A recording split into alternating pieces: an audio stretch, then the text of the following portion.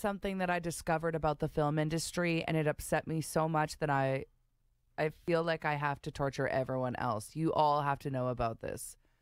If I have to endure it, so do you. Almost every single rain sound in film and TV is actually the sound of frying food. Let's take a listen.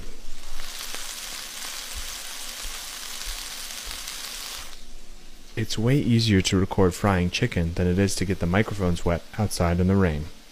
So you're telling me the next time I sit down and I want to just enjoy The Notebook, a little Ryan Gosling and Rachel McAdams chemistry on screen, Making out in the rain. I'm just going to be starving?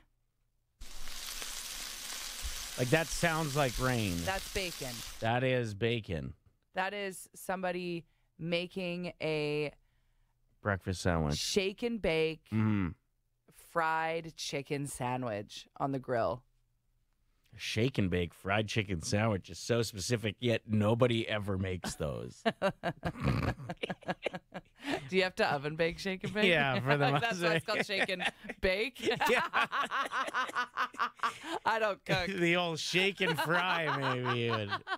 Uh-oh, Brenna just wrote in saying, Lisa, you ruined my bedtime routine. I listen to rain sounds every night to fall asleep. Oh, no. No, you're only going to be dreaming about, like, Gordon Ramsay from here on out. Like, yelling at people, you idiot sandwich. You're going to be falling asleep, and all you'll hear is, I'm out chicken and Popeyes.